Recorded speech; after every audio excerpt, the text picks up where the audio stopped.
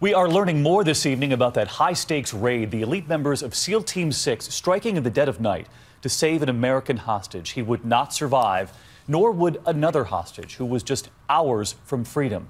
ABC's chief investigative correspondent Brian Ross now.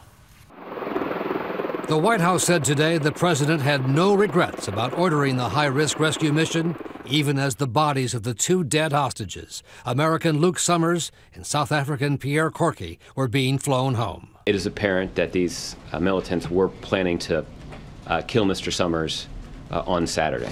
That's why this raid was executed on very short notice on Friday night. After landing 6 miles away under a full moon, more than 36 members of the elite Navy SEAL Team 6 made it to within 100 yards of the al-Qaeda hideout when one of the guards spotted them as he relieved himself outside. U.S. officials say Summers and Corky were both murdered by their captors as the Americans closed in.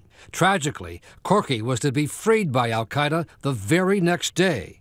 The aid group he worked for said today they had agreed to pay a $200,000 ransom for his release, but did not blame the U.S. for what happened. I can't be upset with the United States because the United States was acting in their own interest. They were acting in the interest of their own citizen. Any government would do that.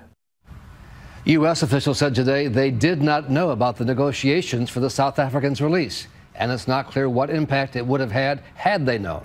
But, David, it certainly would have been a much tougher call for the president. All right, Brian Ross tonight. Brian, thank you.